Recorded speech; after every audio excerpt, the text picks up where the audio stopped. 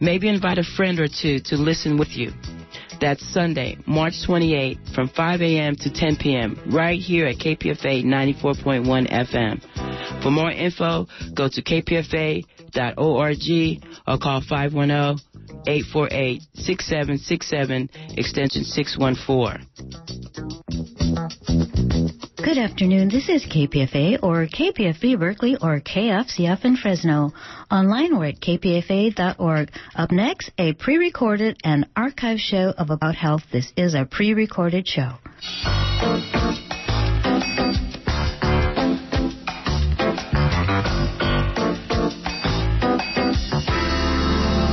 Afternoon and welcome to About Health. I'm your host today, Rachel Bryant. Thank you for listening.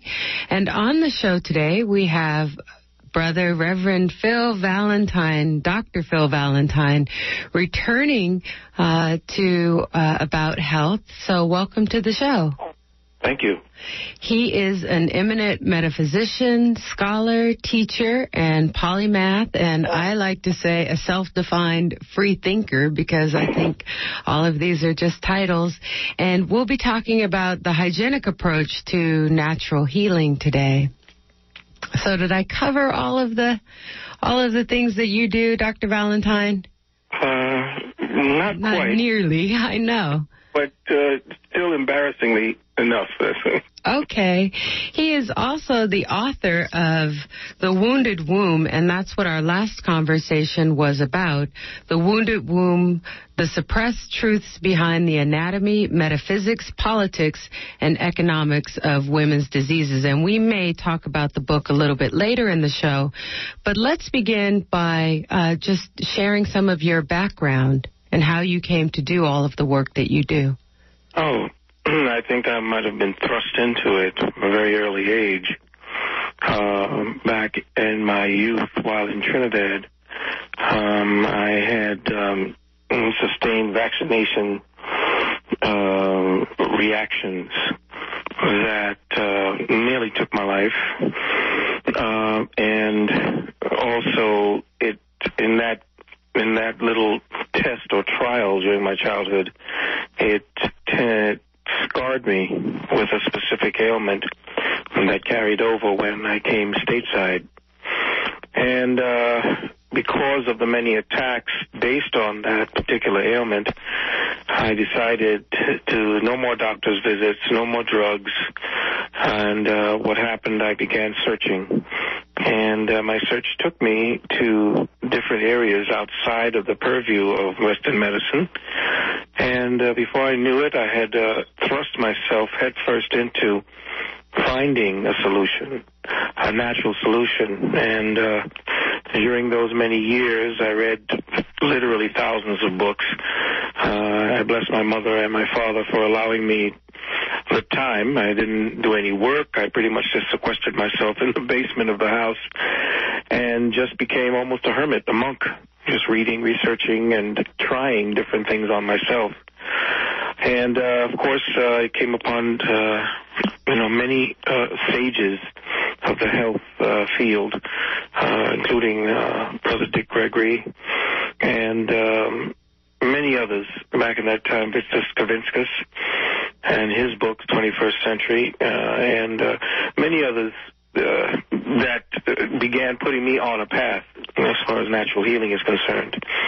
And once I had found I could actually put my body back into balance naturally, I naturally began to pursue what can I say, career, but to pursue a quest or at least a path in trying to help people to achieve the same goals that I did.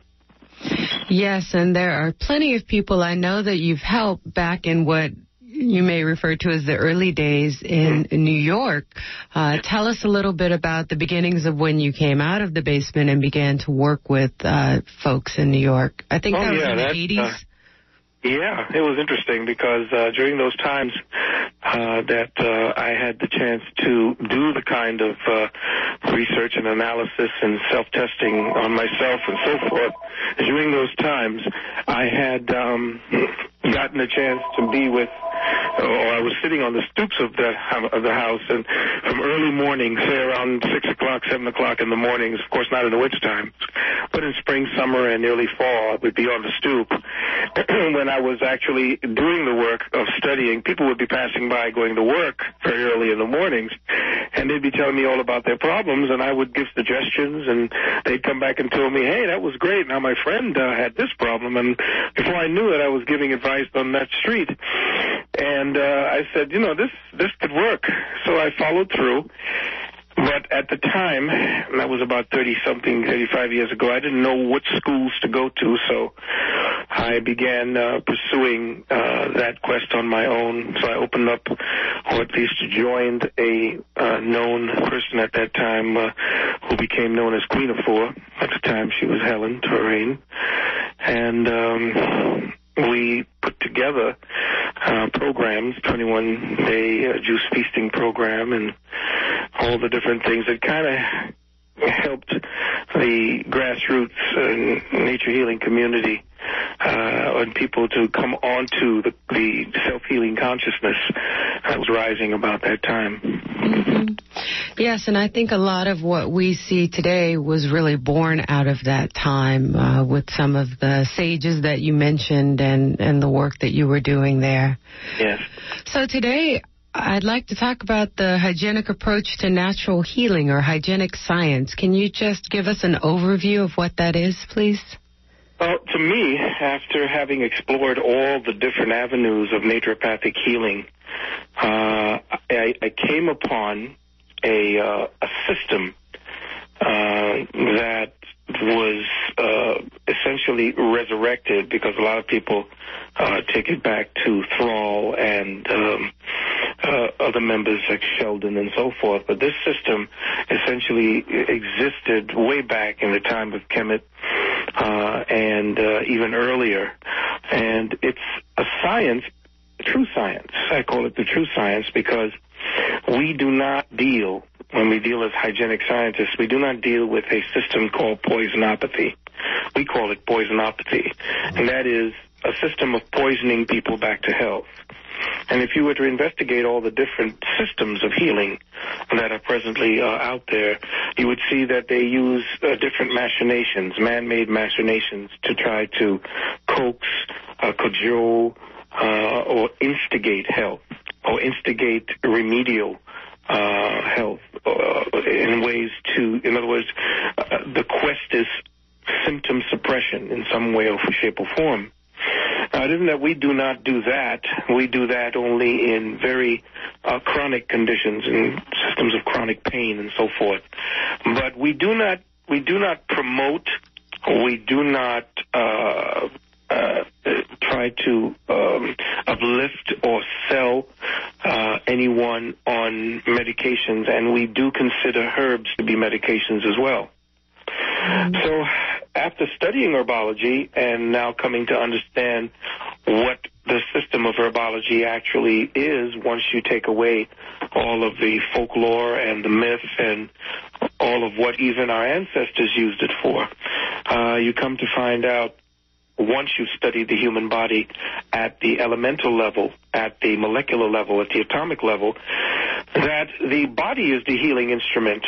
No agency or agent, for that matter, or quote-unquote healer, for that matter, instigates healing. All healing, all dis-ease is actually instigated by the body itself. And once you understand that principle, once you understand that the cellular intelligence is the healing, then you begin to know how to surrender to that fact, or you know how to at least assist in that process. I have to just let that sink in just a moment, everyone. And so I know as part of the research that you do is also not only looking at the science of the body and of the mind, but also looking at the things that sort of shape our mindset to believe that we have all of these diseases going on in our body. One of the things that you do is you decode the media, and we've had conversations about this before. So talk a little bit about that, how the media and I think you call it the socio-political machine or the pharmaceutical cartels are so pervasive in our mindset to want the magic pill and not to acknowledge our body's own intelligence for healing. That goes without saying. You can turn on the television at any channel at any time of the day and see what I call the legal pushers electronically plying their trade to seduce you into getting the doctor to become, your own private pusher. But what has happened is that we live in a belief-structured society. This society has not been given to research, self-research. So in school, we are programmed, especially now, to look for authority figures as the medium towards the understanding or knowledge of anything. Now, it's not to say that authority figures are not correct and righteous in their own right, but they're not when it comes to a commercial-based, product-pushing entity such as the pharmaceutical cartel. First and foremost, the medical science as we know it versus hygienic science. Medical science is a belief structure. It's not a science. That's an oxymoron, putting those two words together in our understanding. And, of course, with their investigation, the more they investigate and the more they find out, the closer they come to understanding what true science, true healing science is. We call the medical science, we call it a medical church because it's a belief structure. And they teach the general population that health is so-and-so and disease is so-and-so. But in their schools, once you follow their acolytes, when they go into that church, they are actually regimented into that religious structure by studying death. And I want that to sink into the family as well. Understand that medical science, when you go into school for medical science, you don't study life, you study death. Your chief area of research is a cadaver. So they teach you all the different working parts, but it's dead. You're looking at these remnants. And what life is, they don't teach because they do not allow for any precursor to a body walking around. It functions only on chemical exchanges and some kind of, quantum bioelectricity that cannot be explained, because in none of those books do you see the mention of creator, God, universal intelligence, or anything beyond what the body can show to you. So we believe that disease actually comes, because we are taught, from viruses, germs, and bacteria, fungus, and all these little agents that we know in hygienic science to be incidental to the disease. It's like medical science telling you that when you see virus or when you see bacteria or when you see fungus, they would look at a pile of garbage, and a pile of garbage surrounded by thousands of flies, and based on the theories of medical science, they would tell you that the flies brought the garbage. Mm-hmm. Whereas we here in hygienic science would tell you that if you put garbage into your system, then the body's incidental intelligent reaction to that would be flies, which would be, in their terminologies, bacteria. So we reverse the field and tell you that there is no such thing as a bacteria causing your disease or a virus causing anything. That way they have an industry now that's built up on the fact that since we have told you and now you believe that disease is caused by bacteria or virus, we have an arsenal of ballistics that we can sell to you to the tune of $1 trillion a year to get you to help us to fight in this war against disease, when in fact disease is actually an agency of the body's own intelligence, and that the bacteria essentially is there as helpmates to the process of healing. And therefore bacteria cannot cause anything because they are not causal principles, they are effectual principles. And in hygienic science, once you learn that your body is an intelligence that responds to certain inimical conditions, then you begin to understand that you your own health by the way you act, the way you think, the way you eat, the way you communicate with others. All of these constitute health. Mm-hmm. Speak some more about that, because you've definitely explained what the root of disease is not. So then where does it come from when we have this belief like I caught the flu or, even some chronic condition like heart disease or something like that? Well, you just said it, but just go into more detail, please. Yeah, there's a mass hypnotic thing where I see that people talk about the flu season. That's a good one.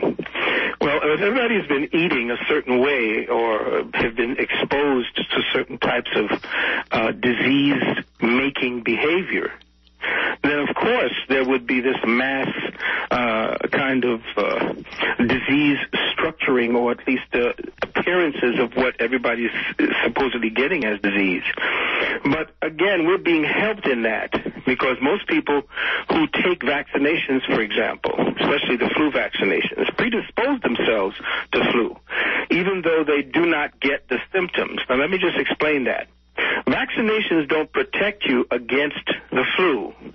That's another one of those medical superstitions that we buy into. Again, it's all about faith. It's a church-like organization pushing a kind of faith.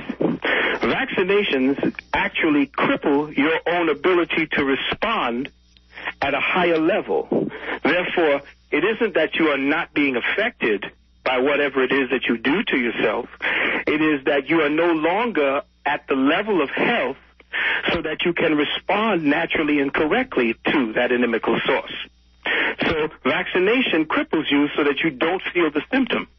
But then later on, since the body is reacting to whatever it is that's inside there that needs to come out, you now crippling its ability to do that, the body has to find other ways. Then it has to search, or it then changes its mind, quote unquote, and uses other organs in order to get the filth or the problem out of the body as it was trying to do. So now you end up with different types of things like high blood pressure or liver disease, kidney diseases, thinking all the while that these flu shots and vaccinations actually suppressed and helped you to not get certain diseases. But in fact, and here is the secret behind Western medicine and all the drugs that they give you and all of the temporary processes of healing they give you is that when you get a drug, whenever you take a drug or a pill and you suppress a symptom, you are actually creating a secondary disease in the body. The secondary disease forces the body to change its attention to the primary disease. Therefore, the symptom of the primary disease goes. You believe the pill took away your problem, but actually the pill started a secondary problem that has not yet reached to the surface to show you that there was a problem. I'm hoping the family got that one. I think so. I like to think our listeners are intelligent, and we'll speak to your highest intelligence always. So, in hygienic science, then, it's keeping a purified body. But in this day and age, it's like the air is polluted, the food has stuff in it. I mean, it seems like there's nowhere to go. And so how does one function in a world where the things that we must take in our body to survive and do what we need to do are impure?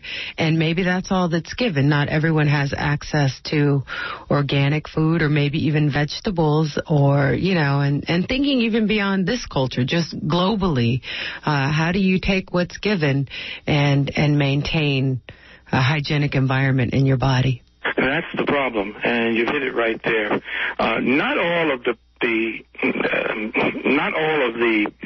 what we call the catechisms of hygiene can be followed today, and that's the pity and the sad part of it.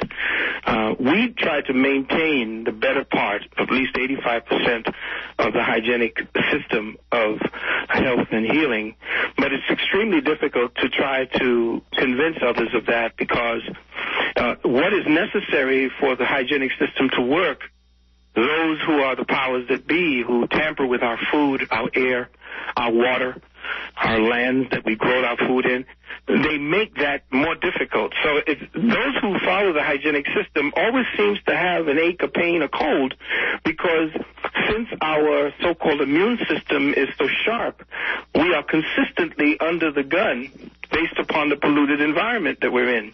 So a lot of them say, well, I don't know about this hygienic system. I might as well just opt out and take these kinds of foods and drugs to inebriate myself, to numb myself so I don't constantly feel a symptom. Because of the fact that I'm getting so healed, I'm feeling so well, but I'm so susceptible to the poisons that I tend to react faster. Where if I was, quote-unquote, vaccinated, in one way, shape, or form, if I was taking certain foods or drugs or herbs that would suppress, I could go along functioning with my life. And I need to get to my 9 to 5. I need to keep doing work to pay bills and so forth. So we empathize with that. But we don't want to diminish. We don't want to completely put to the wayside, to abandon the hygienic process, because the greater majority of our society are being attacked, and we say that with no compunction, to hold our tongue. We are under an attack, and because we are, it is adamant that we must be adamant to try to uphold the principles of hygienic science no matter what. Mm-hmm. So we tell the people, it's about walking a thin line. We teach them what it is to bring themselves back to health when they've gone too far to the right or to the left, but we let them know that the hygienic principle does not deal with poisonopathy, and as such, you will be susceptible to more poisons. Mm-hmm. You are listening to About Health. This is Rachel Bryant, and our guest today is Brother Phil Valentine, who is a metaphysician and scholar, a teacher, author of The Wounded Womb, and many other things, hygienic scientist, and as he said, the list goes on, but really he's a person that cares about people and cares about keeping this science pure and sharing it with us, as he said. I'm going to go ahead and open the phone lines now. If you have comments or questions for Brother Valentine, please call us now in the East Bay at 848-4425. Again, that's 8. This is a pre-recorded show. Please do not call. This is a pre-recorded show. Thank you. 958-9008. I want to go back to something we started talking about. When you say we're under attack, I think one of the ways that we're under attack is certainly in the media, and we see a lot of advertisements for diseases such as depression or diseases such as depression, AIDS, heart disease. So I'd like to just look at some of those in a little more detail, and if you know of some of the advertisement and some of the subliminal messages that are going into our subconscious minds about these things, we can talk about that some more. So let's just start with depression, because it seems like in all of the magazines and if you watch TV, you're constantly bombarded with medication for depression.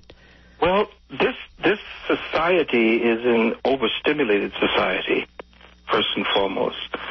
We are either overstimulated with caffeine, with sugar, and other forms of pseudo-cocaine products. We also take pills for pretty much everything. Vitamins are a stimulant. They don't help. They don't give you nutrition. So our bodies are in overstimulation. We have to stay up nights. In fact, our whole circadian rhythm is off. The human body, was not meant to function under this unnatural environment. So people who foster this unnatural environment and make money from it stand to make millions, in fact billions, from the disorders that the human body shows while it is adjusting to unnatural environments. So when you have people overworked with no sleep or with very little sleep, when you have people overstimulated with not only caffeine but alcohol, cigarettes, when you have them overstimulated with sugar, which is in pretty much everything, when you have them in a high anxiety environment, such as the ones that we are living in right now with the type of stress because of our economic conditions. All of this tends to have an overactive effect on especially the spleen. Depression in the energy of the spleen area, as well as the liver and the heart. Depression in the spleen is what really causes depression. The suppression of energies or the overactivity of the spleen causes a suppression, and that comes from a lack of sleep and attention, too much attention, and especially not sleeping in the dark so that the pineal gland has a chance to recharge itself. So depression essentially is living in an unnatural environment, living under unnatural light, destruction of the circadian rhythm, the natural circadian rhythm, and the overstimulation based upon the foods that we eat and the beverages that we're taking in order to keep up with this unnatural environment. Mm-hmm. You know, as I was listening to you, I thought about how what you said a little earlier, how when we take pills, it creates a secondary condition that just hasn't come to the surface yet. And it's really hilarious that the drug companies tell you that if you've ever looked at one of these ads, so you may feel better for the primary symptoms, say depression, but it's going to cause this whole other chain reaction. And, I mean, that list is amazing to me. It's called side effects, but we in the hygienic community call it poisonous effect. Mm-hmm. Yes. Plain and simple. Well, we've got some callers. I'll give the number out once again, and then we'll start taking your phone calls. In the East Bay, 848-4425. Outside the area, 1-800-958-9008. Please give us a call if you have questions or comments for Phil Valentine. And let's go ahead to Yvette in San Francisco. Yvette, welcome to About Health. Welcome. Hi. I just wanted to comment. Right now, I was diagnosed with womb cancer. It's amazing that's your name of your book. But they didn't find a tumor. They just found the thickening of the lining, and also they had found some cancer cells. And they wanted to operate me to take out the womb, not just the womb, the fallopian tubes, the ovaries. And I'm just feeling bad. I don't really want to do it. I want to wait. And I've been taking herbs, and the herbs have really helped. And I'm just interested that the speaker says that even herbs are poisoning to your system. Actually, the herbs is what's been saving my life, because I have this electrical feeling in my skin, and now I can't even be out in the sun. I can feel the virus or whatever it is on my glands. So what does the speaker have to say to that? Good question. Well, what is the name of the herb you're using? May I ask? I'm using a bunch of herbs that are the Chinese herbs, and I'm also using whatever herbs that anytime I read about anything, I just add it to my list. I have a whole bunch of them, but... I think I have the actual, I think I have a part of the picture. What I can tell you, beloved, is that the skin sensitivity is based upon the reaction that the herbs are having on your kidney, your large intestines, your lungs, and your skin are connected. So when the body has too much toxicity in the system, especially not only with the toxicity that led to what they came up with as far as the diagnosis of cancer, which essentially is a degenerative disease, which actually comes after a long period of and I would say infrastructural abuse. Mm-hmm. And what we're looking at, essentially, is this skin sensitivity that you're having is actually what the herbs are doing to the perineum, the pleurum, as well as the large intestines, because they're all connected. So what it is, the sensitivity is the fact that your body now is trying to throw off the toxic agents within the herbs. Actually, I don't think that the herbs cause the skin sensitivity, because I've been having skin rashes before I was using these herbs. The herbs actually relax the electricity in my skin, so I find the herbs to really, really help me. Well, the relaxation of the electricity is a relaxation of the cleansing process. If you were having a problems with the skin and skin sensitivity early with rashes, it means that you have lung problems. Really? I haven't been told that at all. That's one of the only places that I don't have a problem, but okay. Right. Well, that's what they're telling you. Your body is working through the lungs, and the lungs are working as the skin. Look at your skin as a breathing organ. And that's what they tell you. The largest breathing organ that you have is your skin. Well, if you're dealing with the law of similars, what is similar to the breathing organ of the skin is the breathing organ called the lungs. They are connected. So if you're any part that may not, since your lungs are now doing the work of trying to help the skin to throw off the waste, then that means that do you smoke? No, I don't smoke. But, the problems that I have were, it's just, I feel the infection in my blood and in my lymph nodes. And I'm just saying, if I don't do these herbs, what would I do? I submit myself to these Western medicines where they just want to cut things out and then give me chemo and radiation? No, beloved. So what's the alternative? I wouldn't even place you into that category. What I would do is tell you that the swelling of the lymph nodes, the place that they say they have cancer cells, again, this is based on degenerative habits. Once you shift your habits, the body works by you putting in the proper materials that would convert to the proper gases, because your body is a gas engine. Okay. The cells don't eat. They don't have a diet. You can't give the cells anything that the cells will eat. The cells work on gas. The predominant gas that you use is oxygen. More oxygen in the body, less waste matter that is impacted in the body, the better the engine will work. So what you need is a purification process. Okay. A more radical one, granted, but a purification process nonetheless. And you can reverse all of what it is that showed up in their diagnosis in about a year's time or less. Okay, well, what kind of purification would I do? Okay, I think, Yvette, that it's a good time for Dr. Valentine to give out his contact information because it sounds like this could get very detailed, and it's not a cookie-cutter approach. Every person, although generally what he's saying, it sounds like you may have more in-depth questions. So let's give out your contact information if people want more information and to go in-depth with you and talk about those services a little bit. Sure. You can call our university and the helpline at 386-456-9279. Again, 386-456-9279. And do you have a website? Well, our university website is uksnow.org. Again, UKS, U as in United, K as in King, S as in Science, the word now, NOW.org. Okay, Yvette, I would like to take some other callers that we have waiting. I would definitely suggest that you speak to Dr. Valentine in more detail about your specific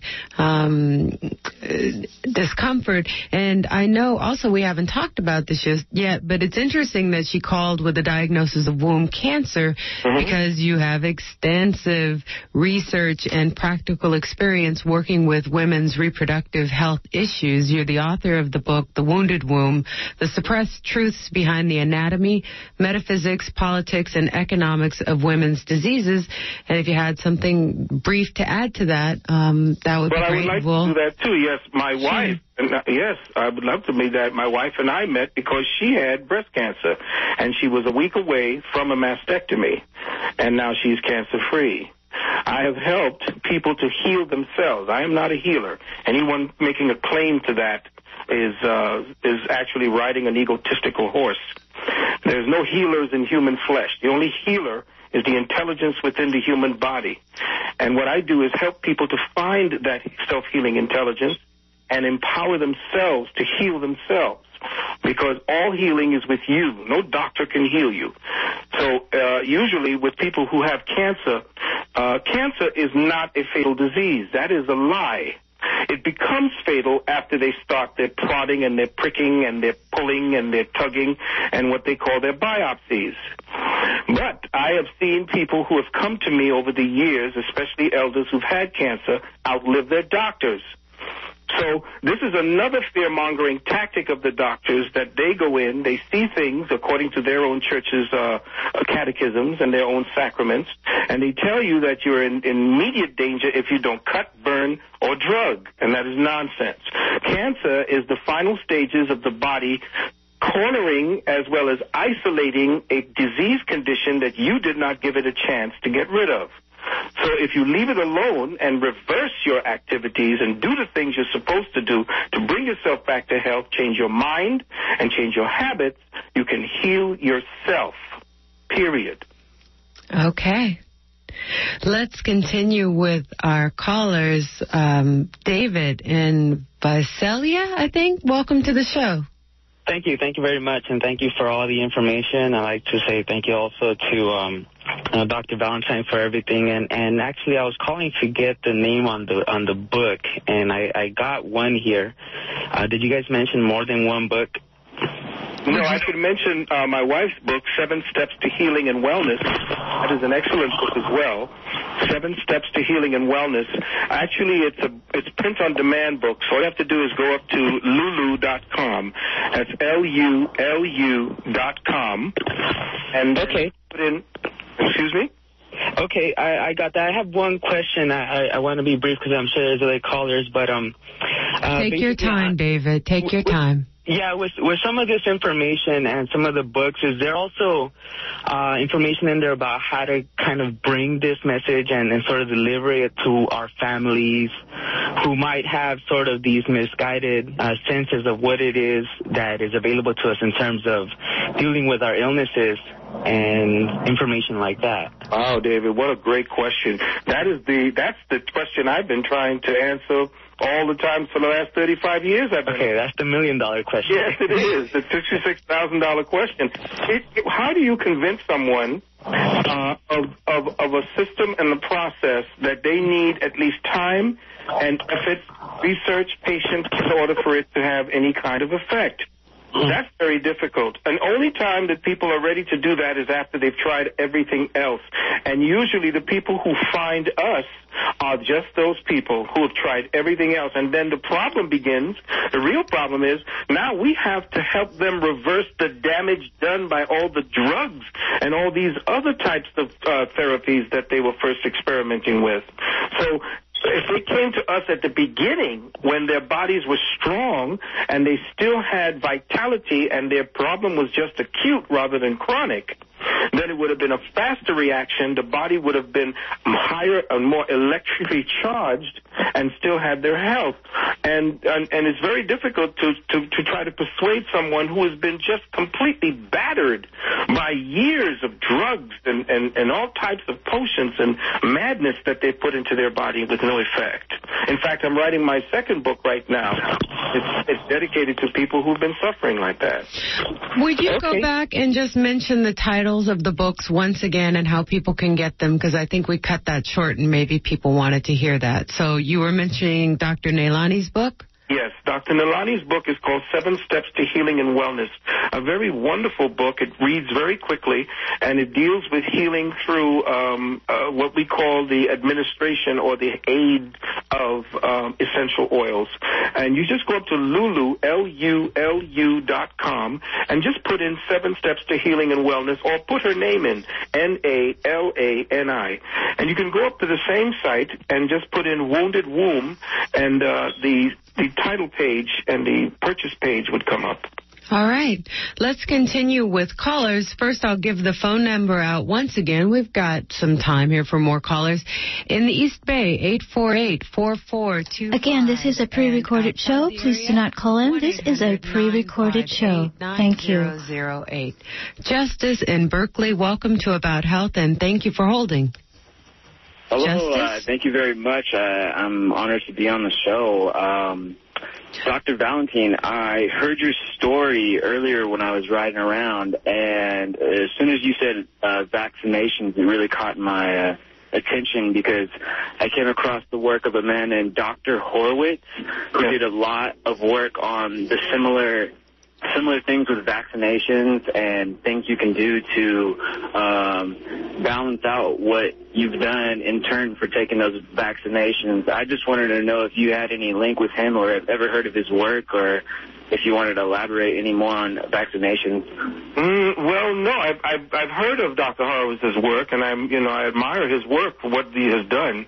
I came upon his work when someone, I believe one of my my students had told me that there were other people working out there on the same line. But my work began around 35 years ago, and for the last 20 years, I have been, well, let's just say I've been the bane of the New York education system because lawfully and legally I had developed a vaccination exemption package where and their parents did not have to take it by using their religious exemptions. And I have been teaching ever since around the country because of our church being a church at large. I have been, giving the vaccination exemption package, actually going to court 3 times in New York and winning 3 times on my vaccination exemption packages. So wow. I have been the bane of the pharmaceuticals and the New York the education system. So yes, if I've heard of Dr. Horowitz and I admire his work, and I'm very happy. Also, you have other people such as Sharon Kimmelman, who has been doing an exceptional job with her work at the vaccine information line that she's had out of New York. So there are many people around the country that's doing this, and I'm just happy to be one in a slew and a veritable army of people whose consciousness has been helping other people to come to understand what's going on. Wow. Well, thank you very much. I'll just leave with this quick comment and what you said about healing yourself, because I totally resonate with it. I heard a statement that beware of your thoughts because they become your words, beware of your words because they become your actions, beware of your actions because they become your habits, and beware of your habits because they seal your fate. Yes. Very well put, Justin. You could quote a gentleman named Juan from San Francisco. He's on YouTube a lot, but I just like sharing the information, and thank you very much. Thank you. Thank you for the call, Justin, and I would just like to concur that we do have a choice when it comes to vaccinations, and furthermore, even when it comes to things like TB testing. I worked at a local hospital, and as part of my employment there, they said it was absolutely required that I take a TB test, and I said, no, I haven't been around anyone diseased. I don't see the point. They called lawyers, long story short. In fact, I didn't have to do it, so I'm just adding that to say that don't go on automatic when it comes to your health. Question. It's not always so when someone says that, you have to do something. I was the first person out of thousands of employees who said, no, I'm not taking a TB test. Again, it's each individual's choice. I think we're bringing this information to reiterate that you do have choices when it comes to your health, and that you should be trusting your own intelligence and not going to a higher authority than yourself when it comes to your health. Exactly. Let's continue on the phone lines. We have Judy from Sebastopol who's been holding. Judy, welcome to About Health, and thank you for holding. Thank you. I have a question. I picked up I'm a healthcare worker, and I picked up a mite that at first I thought it was a fungus, and I tried everything alternative, and then as last resort I went to the doctors. To make a long story short, they gave me steroids, and it kind of took over. It's been a real battle, and there's no information about, not much information about parasites, especially mites, and I don't know how to reinfect myself because I'm realizing that most elderly people do have it, and since I'm around them and I touch them, I feel really vulnerable. Well, I can tell you that if the mites have gotten, or if they've migrated into the bloodstream, or if you've gotten any eggs, or if the infectious, or the place that they have done their infection, what happens is they can live pretty much off of any waste byproduct in your body, coming from your body or in your body. So what has to happen is you have to, I don't know the nature of the mites that you have, so I can't give you a proper analysis of what it is that you're dealing with because I don't know what the circumstances are. But I will tell you that mites, being what they are, they only survive in putrefactive environments. So changing the nature and the pH of the blood has a lot to do with it. And sometimes if you add certain types of herbs or drugs, especially steroids, which definitely affect the kidneys, and the liver, causing you to put on weight and to swell up, which then is actually causing you to retain the waste, then you have to change the nature of the blood. You have to find the site that quote unquote the site of infection or the site of entry, and I can tell you some of the things that you could do, but I won't. I don't know what the nature of it. I don't know what type it is. I don't know what the natures they are. I don't know the environment. I don't know what you eat. I don't even know your habits, so I can't give you any real honest answer on that. Can I write you on your website? Yes, you can write me on, actually, if you wish to write me, you can write me directly at Sunnu, S-U-N-N-U. That's my email, S as in Sam, U, N as in Nancy, N as in Nancy, U, S-U-N-N-U, at Temple Healing. That's one word, templehealing.com. Sunnu at templehealing.com. And, just put in the message bar, because I get so many emails, I'll just delete what I don't recognize. Just put down for Dr. Valentine, and then I'll look at it and I'll see it. Put it in all capital letters. Otherwise, I'll just delete most of what it is I get. Okay. Thank you. Well, thanks for the call, Judy. Let's give out the rest of your contact information again. Your website, uksnow.org, O-R-G, and your number at your office is area code 386-456-9279. Correct. And before I take any more callers, I want you to briefly tell us about your university, because it's very innovative and unique. And before we, keep going, I think since we're giving this information out, we should let people know some ways that they can learn more. Yes, thank you so much. It's called the University of Commission Sciences. We teach the sciences, the higher sciences of the ancient Kemites, or what they call the ancient Egyptians. We tend to gloss over the fact that the ancient Kemites were the foundation for all of what civilization represents today, and that includes the Greeks. They just seem to bypass our ancient African ancestry. And we teach the ancient Kemetic wisdom. And we have three major courses that we teach. We teach the language of the ancient Kemites, which is what they call the hieroglyphs. That language is taught by Dr. Nalani herself. We have a family package for that course, where we want our little children to learn the language so that they go to museums and are able to read the cartouches and all of the different so-called hieroglyphics, which are actually called the Medu Neter. And it's so wonderful when Nalani and I goes and she reads the Medu Neter. It's like reading what your ancestors left as a little note or a script to you thousands of years later.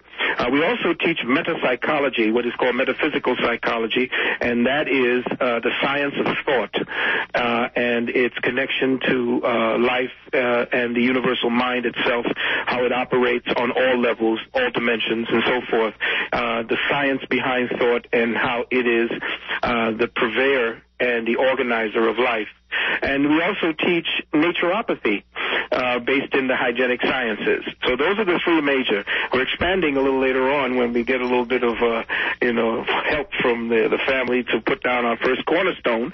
But right now we are a cyber university, and we teach live online in real time to people who are students around the world. We have them in the United Kingdom, in Canada, in Grenada, in all over the United States, in Japan. So we have a cyber university, and we have a pretty good reach around the global family. Okay, let's try and get in a few more callers. And again, if you want more information about the books or the university, the website is uksnow.org, or you can reach the office at area code 386-456-9279. You're listening to About Health on KPFA. I'm your hostess today, Rachel Bryant, and our guest, Dr. Phil Valentine, who's a metaphysician, a scholar, a teacher, and many more things. So let's continue with the phone lines. Jonathan in Oakland, thank you for holding, and welcome to About Health. Oh, thanks very much. I'm really enjoying the show. Thank you. And yes, and I really am glad to hear this approach that puts the responsibility back in our own beings and bodies. And my question is, my mother has a kind of arthritis that seems to be destroying her joints in her hands and her feet, and causes a lot of pain. Is there anything general to be done about that? I mean, she's mostly a vegetarian, and it would seem like her diet is not too extreme, although who knows. And also the idea about viruses and epidemics and how the way Dr. Valentine looks at it would explain this purported fact that 9 out of 10 of the Native Americans died within 5 to 10 years of initial contact with the Europeans. So that's my 2 questions. Well, I can tell you that your mother most likely has a very highly acidic intake, and if she were to slowly begin to reincorporate more alkaline foods, especially water, alkalinized water. I'm not going to give any kind of solutions, but what I used to give to my mother is an old-fashioned remedy. It was Knox gelatin. It's not very, what you call PC, but for immediate relief, you can go right to any store, and I used to just go to the store and give her a couple of teaspoonfuls every morning of the Knox gelatin, and it helped to... sorry, go ahead. I'm sorry. Was that KNOX? Yeah, the old KNOX, the old Knox gelatin. Okay. It's not vegetarian. But if she's really suffering, and, before she really starts to get her body together, she needs to get her body together to stop the suffering for a moment. I'm not giving anything. I'm just telling you what I gave to my mother. I'm not telling you to give it to your mother. That's for you to choose to do that. Sure. The other thing about the Native Americans, that's an interesting story. The Native Americans actually began to suffer disease or become predisposed to diseases because after they were driven off of their homelands where they hunted and grew their own food, they were given food or they were forced to be forced onto lands where they were put under U.S. regulations and laws, and the food that they ate there essentially began to change their nature of their blood. In fact, after 2 generations under the Europeans' AIM, the American Indian Movement System, when they began to put up these outposts and reservations, 2 generations later, the whole, all the natives who were actually under that system, actually 2 generations later, were lighter than their grandparents. In fact, their grandparents were essentially maybe a shade lighter, than the darkest African man. And the pictures, the ancient pictures they had of the natives show the degenerative process from using the denatured foods that they gave them. So after predisposing the Native Americans to the diseases by giving them denatured foods, and of course, not to mention the stress that was created, and stress, of course, diminishes our ability to defend ourselves from disease. Then with the so-called blankets, which essentially did not actually cause that, because you can't actually cause a disease by giving someone a disease. A disease is actually the body creating the conditions to get rid of whatever it is that's in there. So if anything mitigated smallpox, and people were living in insufferable conditions, of course it would diminish them and cause them to be wiped out. But the smallpox does not kill. No disease kills. That disease is essentially a body-generated mechanism to save the body. It only kills after it's been interfered with by Western thought, Western medicine, Western histrionics, all of those things. That's what kills you. But diseases don't kill. Disease is generated by the body's intelligence for the express purpose of getting rid of the problem that caused the body to need the disease condition. Once that happens, the body returns back to its normal state of homeostasis after it has done its job. but it is not usually left to do its job. You see, by the time you have a condition at the surface, by the time your nose starts running, by the time you have a fever, by the time you have chills, by the time you have upset stomachs and a headache, your body was 2 weeks getting rid of the problem to bring it to the surface. So what do doctors do as soon as the body brings the problem to the surface? They say, you have a problem. And then they give you a drug to suppress the body's last efforts to get rid of the problem. So they just push the problem back into the system that the body was trying to get out of the system. So if you understood how the body worked, you would know that a lot of the things that they say were caused by a germ or bacteria is nonsense. Okay. You know, I think it's a good time to clarify, because what you said to him earlier about his mother's arthritis and the Knox gelatin was, I'm not telling you to do anything. I'm telling you what I did for my own mother. So I think it's a good time to clarify. When I refer to you as Dr. Valentine, you are not a medical doctor, a Western medical doctor. And I'm looking at the cover of your book, and I see all these letters, and I could care less because I know you personally and know that it's based on experience, as you stated earlier in the show, that you practiced on yourself for years and then began to work with the community around you. And for 30, 35 years, you've been doing this. But for the record, please clarify when I'm referring to you as doctor, what your... Well, I've gone to 2 schools. My first school where I received my doctorate or my PhD was the Life Science Institute of Texas, who was run by T.C. Fry. That folded over into what is now called the Fit for Life Institute, which is a very well-known institute out of Canada. And my doctorate was with the Life Science Institute of Texas, and I do have a diploma from the College of Natural Health, Fit for Life Sciences Institute out of Canada. So I did my PhD with Dr. T.C. Fry back in the days, way back in the days before he had passed away and before people said that he went crazy and he did all kind of things. He was the one who actually wrote the book, The Great AIDS Hoax. And after that particular thing, that's when all of his troubles began.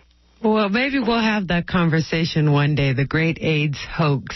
Mm-hmm. In the meantime, let's try and squeeze in one more caller. I think we've got about 3 minutes, so let's go to Raquel in Napa. Raquel, thank you for holding, and you'll be our last caller, I think. Quickly, what's your question? Thank you. I feel so lucky. Please, I hope you can help me. I've been battling with skin fungus for over 30 years now. If I'm not constantly putting the cream on, it takes over. Is there anything that I can do diet-wise or otherwise? Yeah, it's not topical, beloved. It's internal. It's in the blood. Whatever it is that you're doing can be reversed. Remember I said that whenever it shows on the skin, there are 2 other agencies at work, the large intestines and the lungs. So with a cleansing of the large intestines and a revitalization through certain products, and we'll tell you about those products at another time, you can actually, it's a product actually that's not a vitamin. It's actually a food, and the only thing that we actually would work with you are food products, and it would take a while, but it would be natural, and it would be in time with the body's own energies, and we would not want to force any kind of healing upon you. So I know that you're suffering right now, but anything topical would actually exacerbate the problem because it will come back again with a vengeance. What is happening with you is internal. Basically in the large intestines, in the blood, and in the lungs. Okay, I would like to go to your website, and perhaps you can give me a little bit more detail. If that's it's best to call us at the university's number, at the 386-456-9279 number.